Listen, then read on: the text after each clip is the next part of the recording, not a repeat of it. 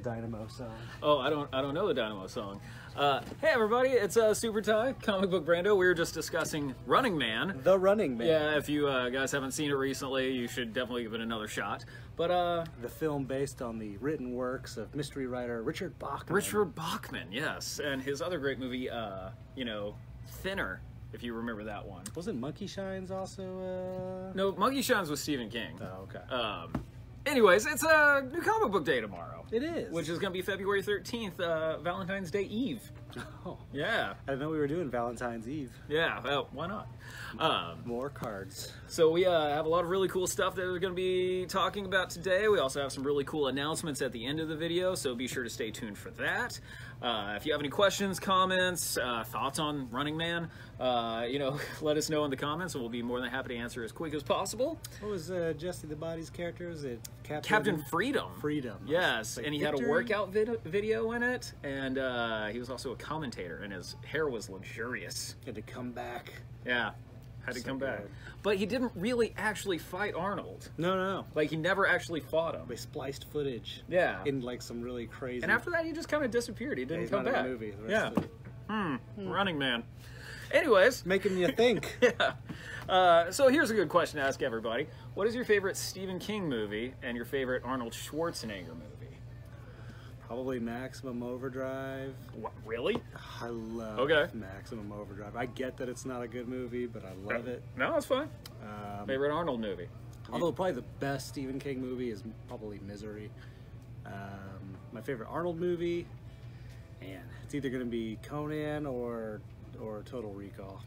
Oh man. Okay, so I'm gonna say Shawshank Redemption. Oh yeah, that's really good. That's one movie that I could just watch no matter where it is in the movie. I'll just finish it until it's done. Best Arnold. Damn. Maybe Commando.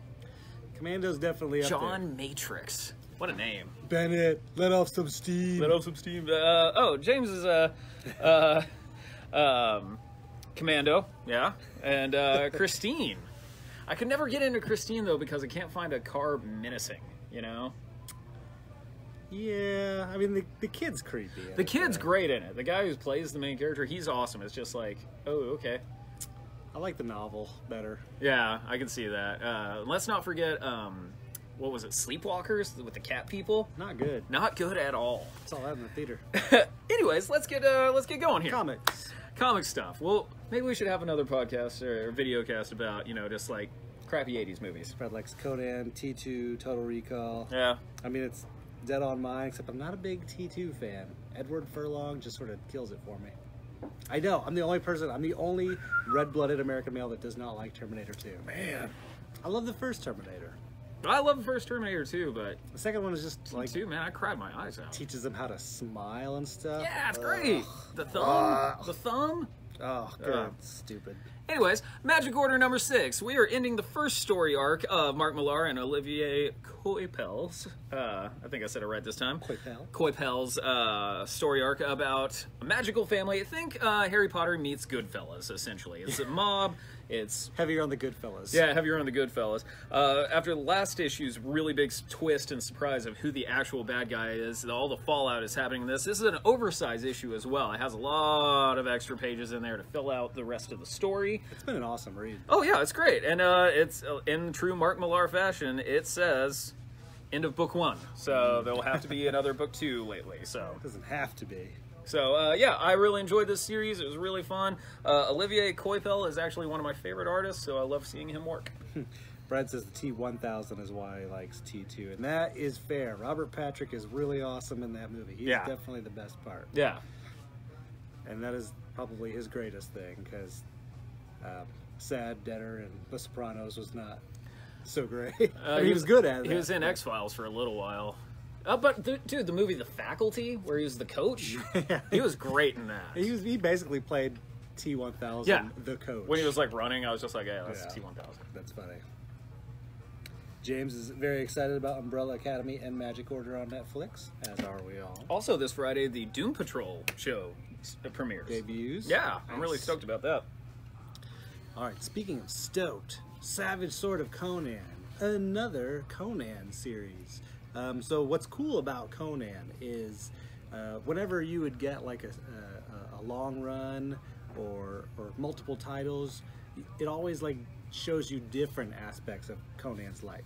It's never chronological, right. So you're going to see like, oh, this is when he was thieving across the continent, or this is when he was a pirate. Yeah. You know, this is what's going on when he's the king. So you're getting like different stuff, different eras. This Savage Sword story starts off with him basically stranded in the sea, half dead, mad, and we'll see where he goes from there. Awesome stuff. Really enjoying the new Conan direction, which just feels like classic Conan. Yeah. Marvel's knocking out of the park. Gary Dugan is the writer on this one, with Ron Garney artwork. Yeah. Great looking book. Very cool. If you have been enjoying the Jason Aaron Conan, I implore you to also check out Savage Sword. My next one is my favorite book on shelves right now, Gideon Falls. This actually wraps up the story arc called Original Sins. So this is the end of the second story arc, and a couple of mind blowers here. Also, Andrea Sorrentino's artwork in this is just fantastic. Like, here, I'll just show you this. Like, how do you plot that? How do you panel this out? Like, and what direction does he receive from a writer to just be like, yeah, just show a lot of stuff? And he's like, oh, okay. And he just makes that. That's crazy good.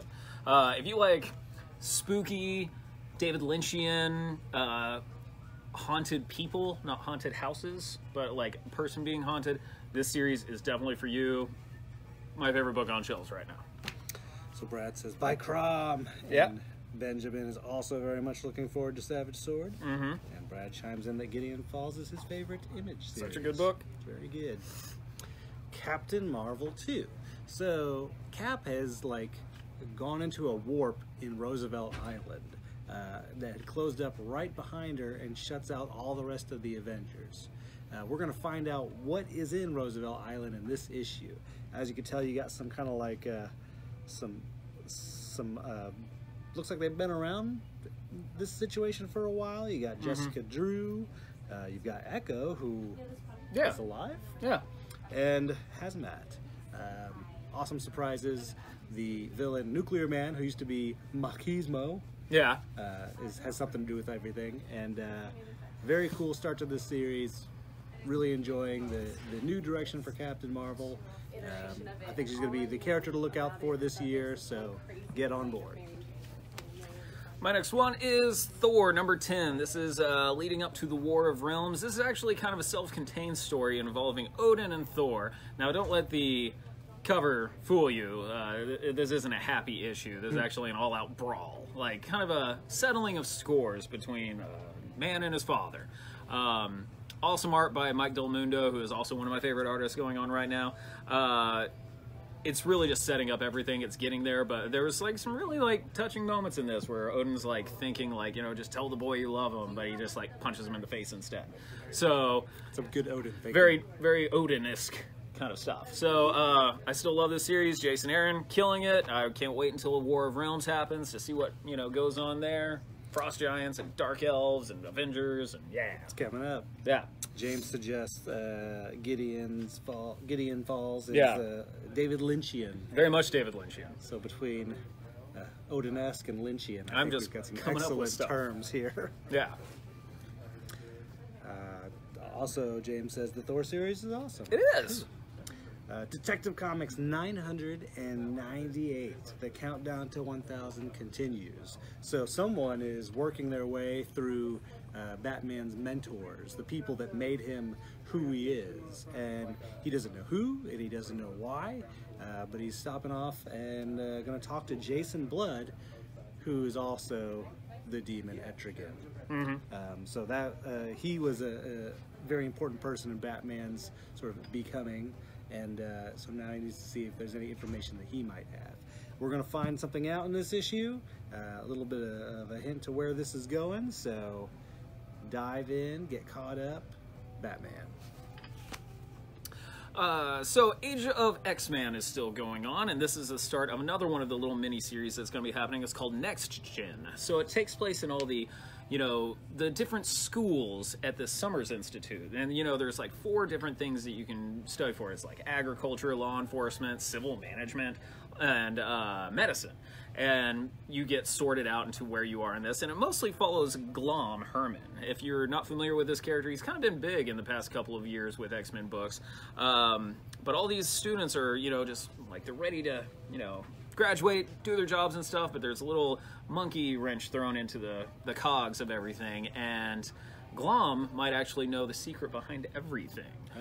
Yeah, so, and Glom Herman's actually a really cool character. Didn't Morrison create him? I believe so. I think he showed up originally in New X-Men. Yeah, so he's just like this pink translucent dude, and you see all his organs and bones and stuff, but he's like actually coated in this wax that can be set on fire, and it's just like, I really like how this issue particularly focuses on the mutations that aren't always the most helpful, you know, and not the most pretty, because that's, you know... That was the whole Morrison thing. That was the point of it.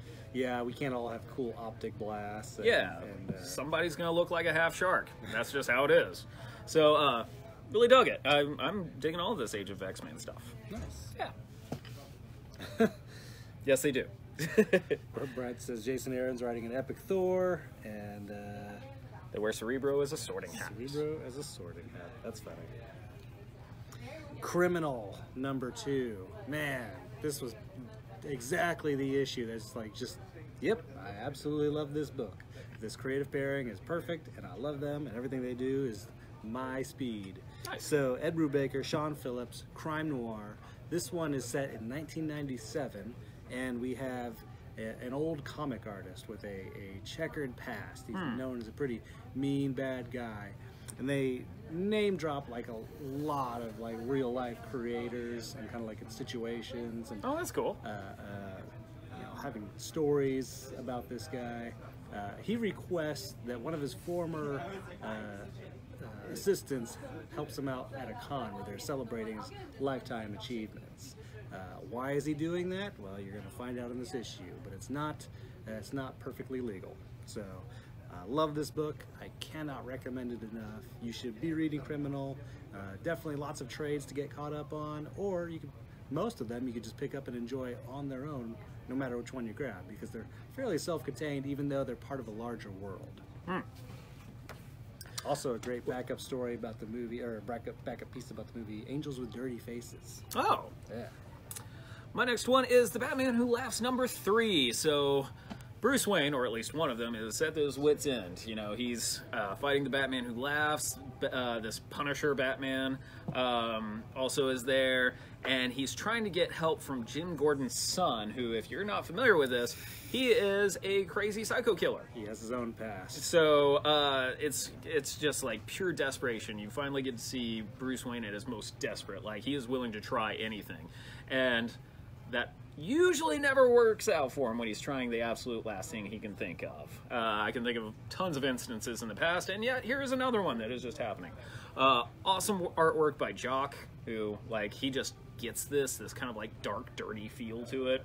I've been loving this series, although I'm kind of glad it's just going to be a 6-issue miniseries. I don't want it to be an ongoing where, you know... Yeah, how long can that character be viable? Yeah. Or how long can you keep the intensity of the character up? Because if you keep using him over and over again, it'll just be like, okay, well, that's the Batman Who Laughs, you know. Eventually becomes a hero. Yeah, exactly. No one wants that. Yeah, so I'm really glad this is just going to maintain just like a mini-series because it keeps the, you know, suspense ratcheted up. What's happening here? So Brad says Brubaker and Phillips might be the most consistent creative team for the past 10 years. Also, loving Batman Who Laughs, especially Jock's Correct. artwork. It's so good. Jock is one of my absolute favorite artists. Amazing Spider-Man #15. So Kraven the Hunter is cooking up something big. We're not really sure what it is, but it has something to do with Black Ant and Taskmaster apprehending various Spider-Man villains. Also, Spidey's in a situation where the last issue left off with Aunt May in dire straits. She was looking like in a bad situation. So we're going to find out what happens in this issue. Is that an Art Germ cover? No, that is Paolo Rivera. Oh, okay. It just looks very Art Germy. Paolo Rivera. Yeah, you're right. My next one is, I didn't know what to think of this, but I read it and I loved it. It is the Wonder Twins book. Activate. Yeah, Zan and Jaina. So the whole premise of this is they get brought to Earth by Superman because their dad wants them to have like a different experience in their home world, and they're just kind of like trying the life. They have a little job over at the Hall of Justice. They're going to high school. Parts of this are genuinely hilarious. Like when Zan starts talking about like the mating season on his homeworld to a bunch of like high schoolers as a presentation, it's like pretty darn hilarious. I really dug this. Pretty much everything Wonder Comics has been doing, I've been really digging. Like, you know, the Young Justice was really good. What was the one that it's just about the girl? Naomi, thank you. And then, of course, we got Dial H for Hero coming up pretty soon as well. So, really fun, really worth checking out. And look at this awesome variant cover by Dustin Nguyen. I love that guy. A great cover. Yeah. Brad says Nick Spencer's been doing superb work on Spidey. I absolutely agree. 100%. David says aloha. Aloha. And if you're wondering if the monkey has shown up in Wonder Twins yet, not yet. What's the monkey's name? Isn't it Gleep? Yeah, that's right. Yeah. I keep thinking of Blip, but that's the Space Ghost. That's Space Ghost monkey. Yeah. Mark Russell's the reason Brad is picking up Wonder Twins, because the Flintstones was awesome too. Yeah, he did write the Flintstones book, which was an amazing piece of fiction. Right on. Yeah. Speaking of Art Germ. Oh, yeah, there it is. Wonder Woman. This is the G. Willow Wilson run. It's been very excellent. I really love what she's doing with the gods. And some of them have basically escaped a bad situation and are just kind of like hanging out in Earth. Yeah, gambling debts. Aphrodite's just palling around and like kind of, I mean, it's hard. It's hard for Steve Trevor to say sweet things to Diana and then just get kind of like dumped on by the goddess of love. Yeah. Pretty funny stuff there. But there's a major revelation here. Veronica Cale has a grudge, and she has some information, and Wonder Woman is going to pay dearly for that information. This is a really cool issue that's brought by the creators and writers and artists of the Avengers No Surrender. It's called Avengers No Road Home. So this also involves a lot of Greek gods, where Hercules, he gets this kind of message from his family that something bad's happening, and he gets to Olympus with all these different Avengers, and they're all dead. Like, something bad happened. Ooh. And the person that tells him this is Voyager, if you remember Voyager from No Surrender. Really interesting dynamics happening in this, because you're going to have Clint Barton and the Immortal Hulk. Well, they don't get along because Clint Barton kind of shot him in the back of the head. But you also get the Vision, and he's with Scarlet Witch, but she's kind of like, you know, dating Brother Voodoo because of No Surrender. So, like, it's going to be a really interesting ride. You got the writers of Al Ewing, Jim Zub, and Mark Waid. These are all very solid writers. Going to be doing another, I think this is just a maxi series of 12 issues. Super solid. I liked this a whole lot. I'm going to be reading it. I'm going to reread No Surrender just so I can make sure I remember everything for this. Voyager Manipulator. Yes. Kick-Ass number 12. This wraps up this story arc, and Kick-Ass is in a bad situation. She has an enemy who has a mean rage boiling and is basically suited up like the Juggernaut. Is pretty much unstoppable. She's taken on the last crime family in her town, and things are not looking good for her at all. Been really enjoying Steve Niles' take on this character. It's been a lot of fun. It's been intense, but there's like a heart to it that, you know, is fairly new, you know, fairly different. So I dig this, and I recommend it. It's a really good read. Benjamin says, gonna check out No Road Home. Heard Conan is showing up in issue 6. Yes, he is. Really? Yeah. Some time travel biz is gonna be happening here. No. And Veacher, nice. Star Trek, the first movie. Oh, good God, I don't remember that movie. Oh yeah, well, I slept through that whole thing multiple times. How much should I worry about nearly 40-year-old spoilers? Go ahead. Okay, so if you aren't familiar with Veacher, giant cloud full of, like, you know, death and destruction is heading towards Earth. Star Trek people go out to check it out. It's actually Voyager, the satellite that was actually sent into space like a year earlier, and it called itself Veacher because, like, some smudge got on its like side, and so it just called itself Veacher. What a bad movie. The movie was awesome. Infinity Wars. It's okay if you don't like it. I like it. Wrath of Khan is awesome. Wrath of Khan is good too, but I also say it's good too. It's good. Yeah, well, yeah, and so is the first Star Trek movie. I liked it. Some people thought it was slow, The but motionless picture. it had stuff. Anyway, and I always had a Brad says you're correct. pausing for a second here. I also thought it would have been a cool thing as if they made V'ger, because at the end of that, it takes over this body of this alien who is in love with the first captain of the Enterprise, and they get together at the end of it. I thought, oh, that would be a really great creation of the Borg. If this like machine and like human offspring was like this weird cyborg that wanted to assimilate everybody. Anyways, enough Star Trek fandom That here. would be a cool thing. Shut up. Infinity Wars. So the blockbuster event that happened over the summer, and actually not the summer, the winter, right? It started in the summer, I guess. Yeah, probably. Yeah, it started in the late summer and went on through the winter. It actually just ended like last month, I believe. Anyways, somebody is out to get all the Infinity Stones to wreak havoc on the world as we know it. And the best way to do that is to fold it in on itself. So that's how you get characters like the Soldier Supreme, or Weapon Hex, or the Arachnite, where it's, you know, just all these different people mashed together to make this like new world that people are living in. A lot of surprises in this. Started off with a bang with Thanos getting like... and then a lot of other crazy things happening in this as well. So I liked it. I thought it was really cool. Mike Deodato did the artwork in all of it, and Jerry Duggan, this was kind of like his swan song for his Guardians of the Galaxy run as well. Yeah, so, and this also directly leads into the new Guardians of the Galaxy series by Donny Cates and Jeff Shaw.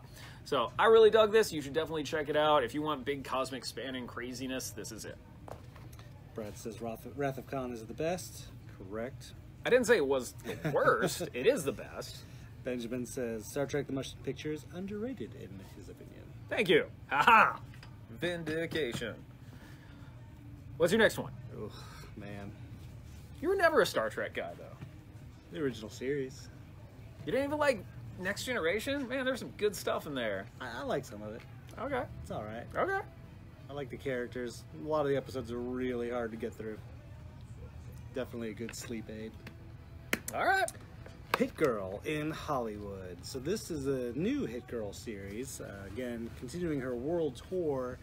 Now she's being taken to La La Land by Kevin Smith and Pernil Orum. As the artist, I don't know, but I really like their style. Some pretty shocking moments in this one. Whereas Kick-Ass has heart, Hit Girl has a lot of violence. Huevos. Yeah. Or a ninja star to them. Yeah. So, yeah, check that out if you like a good violent book. It has it in plenty supply. My next one is My Solo Exchange Diary 2. This is actually the second sequel to my lesbian experience with loneliness.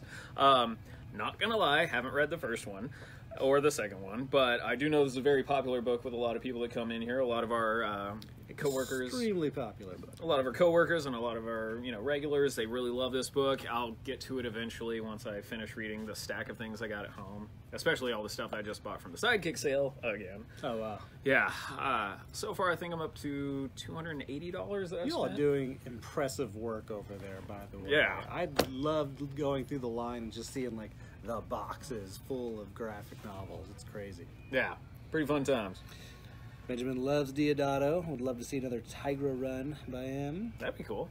Brad loves The Next Generation. If there's one thing I know about Brad, he's a fan of The Next Generation. Well, yeah, okay, so Brad, do you remember in the first season when there was this huge conspiracy with these, like, brain bugs and they never went back to it? Did you know about this? I don't remember it. Okay, so, like, in the very last episode, you find out there's this huge infestation that's taking over Starfleet. It's the last episode of the first season? Yeah, and they never go back to it. Really? Not once, which makes me think the infestation worked. Every other season is a dream. Yep, who knows, man? What's your next one? The Immortal Hulk, Volume 2, The Green Door. Man, this storyline was killer. Hulk is basically gonna go to hell. Yep.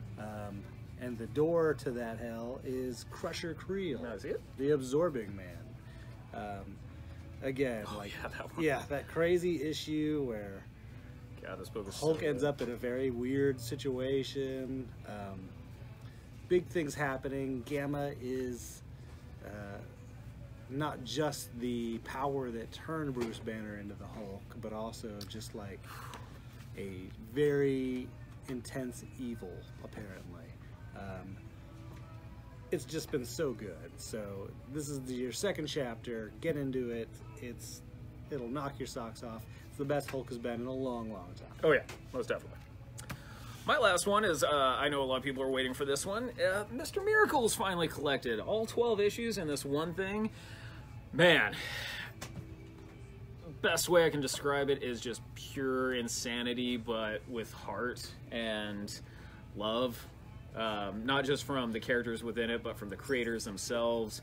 It's like ruminations on fatherhood, but also your own mortality, but also, you know, judging your own reality. Man, it's everything. It very much deserves the, you know, Eisners that it got for Best Writer and Best Artist. Fantastic series. I'm going to be buying this tomorrow because this needs to be on everybody's bookshelf. It's amazing. Like, this and The Vision are probably the best comics I've read in the past 5 years. Ah, so good. Brad remembers the episode, also points out Riker was never clean shaven after the first season. Yeah, right. It's because the brain likes the beard. Benjamin says Immortal Hulk is a run for the ages. Absolutely is. And Brad continues with Q is such a great protagonist. Hulk and Mr. Miracle are so amazing. Words don't do them justice. Correct. Yeah, they are fantastic books. Speaking of Jungle Girls, so all your favorite jungle-based heroines of the 1940s through 50s. We've got Sheena, Queen of the Jungle, Princess Panther, Phantoma is one of my personal Phantoma's favorites. in there? Oh, yeah. Oh, man. Rula, Tigra, and you're getting artists like Frazetta, Bob Powell, Frank Hopper, Jack Kamen is another one of my favorites. Matt Baker, Baker's Women is some of the most famous women in comics. Mm-hmm. Awesome stuff. Curated collection by Craig Yohe. Mm-hmm. Very cool stuff, and just a neat thing to flip through and enjoy some classic covers, some great old golden age art. If you want some gorillas wearing helmets and battle axes, this is the thing for you. Yeah, good stuff. It's amazing stuff. Must read. So let's talk about what's going on this week. What do you got? Well, tonight we're going to be streaming some Dungeons & Dragons over at Outlaw Moon. It is the World Born of Dragonfire campaign. Very excited about that. We've got a Friday Night Magic is going to be the usual Commander style fun. However, Saturday over at Outlaw Moon at 2 p.m. we're having a Ravnica weekend booster draft. Oh, cool. So you buy 3 Ravnica Allegiance packs, you get involved in a draft, and we'll have a sweet play mat to give away to whoever wins that little mini tournament. Well, that's cool. Yeah. This weekend, Saturday and Sunday, is the last week of Sidekick, as of right now. The final showdown. Yes, so there's a lot of really cool stuff happening. I should have looked it up on my phone earlier, but I remember it.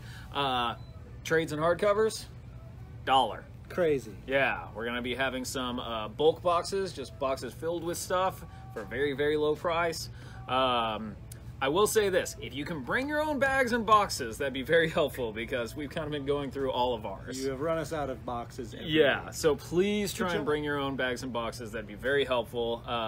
If not, I'm sure we could help you take them to your car and everything. Hopefully this weekend won't be rainy and gloomy like last weekend. And hopefully I won't find anything else to buy because I'm spending way too much money over there. It's the final countdown. It is. What else? What else do you got? We'll have a game night Saturday night at Outlaw Moon. So choose your own games. We've got lots of demo games. We bring lots of games. I'm going to be bringing Battle for Greyport, which is a deck building card game based off of the Red Dragon Inn characters. Oh, that's cool. Very stoked about that. Picked that up last week. Got to read the instructions, and then we'll have a 5-player group tackle one of the encounters. That's cool. Saturday I'm playing a show at Skull Mechanics Brewery down on Ben White and I-35. Place has really awesome beers. They have a food truck that has chicken and waffle skewers, which I'm all about.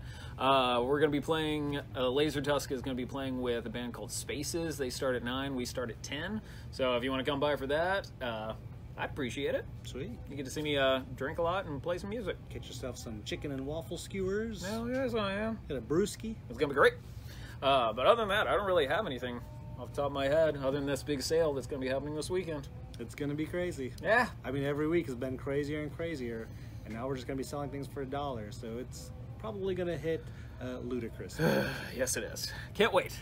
But if you don't got anything else, you can follow me at SuperTyDenton1. You can follow you at Comic Book Brandon. And you can follow both of us at Austin Books, and we will see you tomorrow on Valentine's Day Eve.